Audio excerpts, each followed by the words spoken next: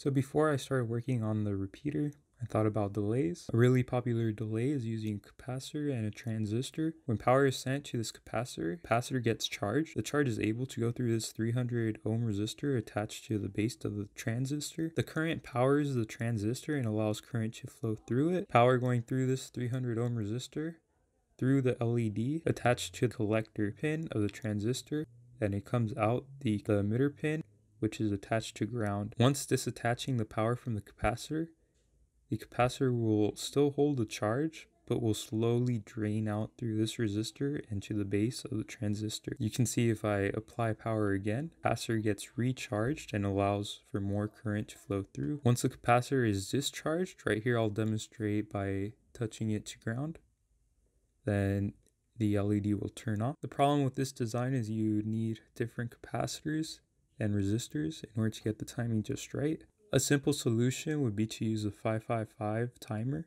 but that IC also requires external resistors and capacitors. In addition, you need some logic ICs or logic gate. Ultimately, to keep the build simple, I use the Attiny 85. It has an internal clock to handle all the delays, as well as the digital logic to run the locking and unlocking of the repeater. Not to mention, it also cuts down on the soldering. So here's the module that I'm using. It has the Attiny 85 right here, and also these two headers here that connect onto the headers of the body. Here's the circuit I'm using. So starting with VCC or positive, we have it connected straight to 3 to 5 volts positive, and then connected over here to the middle header. This is connected to the potentiometer and the repeater itself. Below VCC is A1. This is also referred to as pin 2 of the Attiny 85. We're using the analog function connected straight to the other end of the repeater potentiometer. Finally, on the right side, we have pin 0 as out, and it's just connected straight on down to the LED header here, and down from that we have a Schottky diode. From the Schottky diode, it goes out through the wire here into a header, into the header of the body. Any of these open-ended wires signify that it's extension wire that connects onto a different header. The Schottky diode is used so that if a signal comes backwards, it won't affect the LEDs in the repeater. So now on the left side from the top, we have pin 3. We're using digital pin 3. Or you can also use analog pin 3. It goes all the way around, connected to the 1K resistor.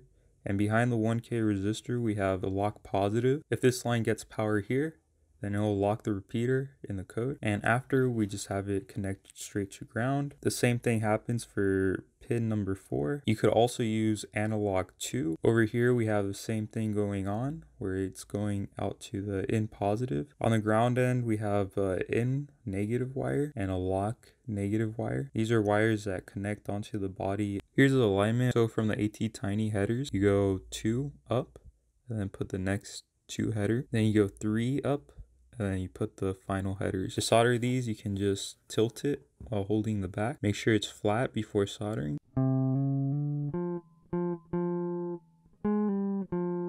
When connecting certain points on the boards, I either use some cuttings off of resistors. Sometimes I'll also strip this 22 solid gauge wire. I'll use unstripped wires like this one. If on the other side it overlaps with another wire, just so it doesn't short. Here's the cleanest way I fit the resistors in. These are 2K ohm resistors, and so you can see the leads go to each pin independently and then connect together down to ground. Now using this lead that was previously cut from a resistor, so I bent one end to start with.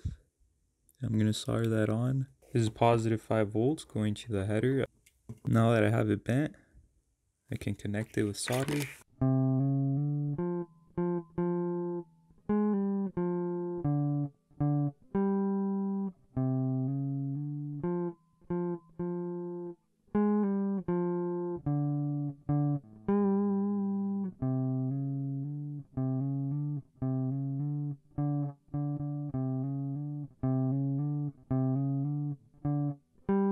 Right here, I'm going to start off with the red wire, solder it on to the header. Once it's soldered, I'm going to align the black wire with the header and solder that one on. Once you've connected all the headers, you're done soldering. Fitting the modules inside the bases can be pretty tough, so I recommend leaving these wires really long. Also, I recommend making these boards very slim so you can fit your fingers in between. You can also move the board this way, connect everything up, and then bend it back straight up. The circuit does not have reverse protection.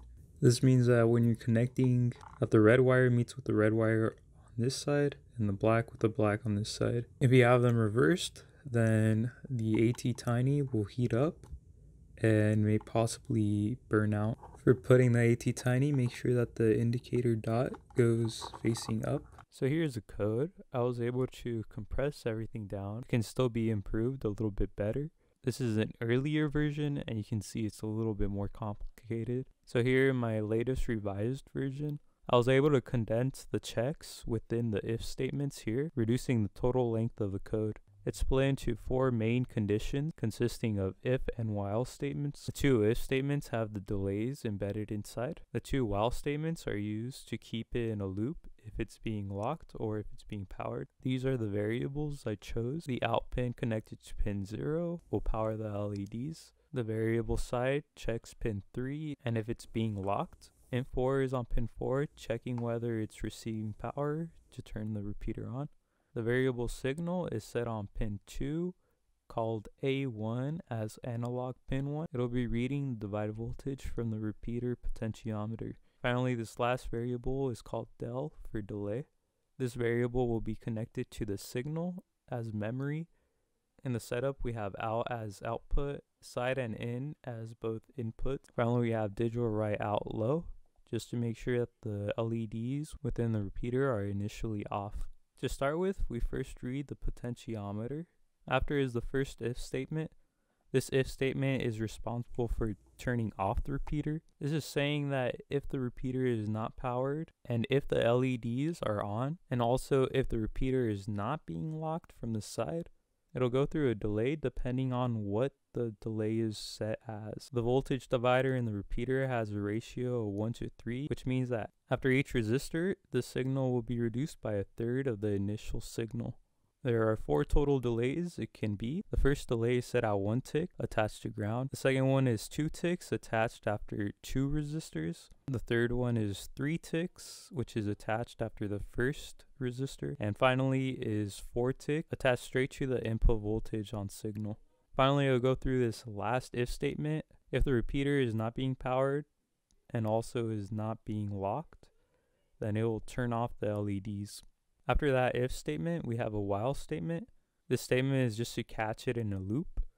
So within this loop, while the repeater is being powered, or if it gets powered from the side and locking it, all while the LEDs are already lit, then it will continuously just read the delay signal. This statement is useful since it will continuously read all these variables, and so once the repeater is not being powered or it's no longer being locked, it will be able to escape this while loop.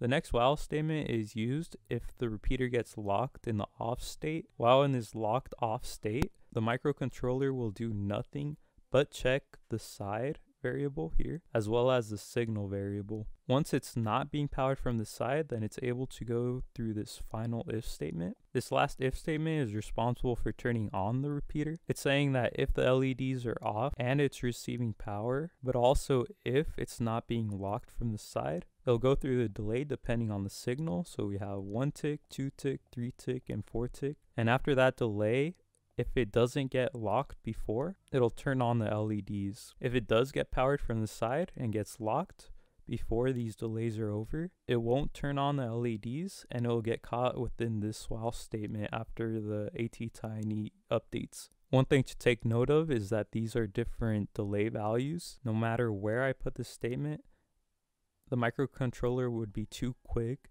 and when I was trying to loop both the repeaters, it would just get caught in the on position. In order to avoid that, I made the delay for turning off shorter. I'll be including all this code within the 3D models themselves, so you can just add them straight into your Arduino files.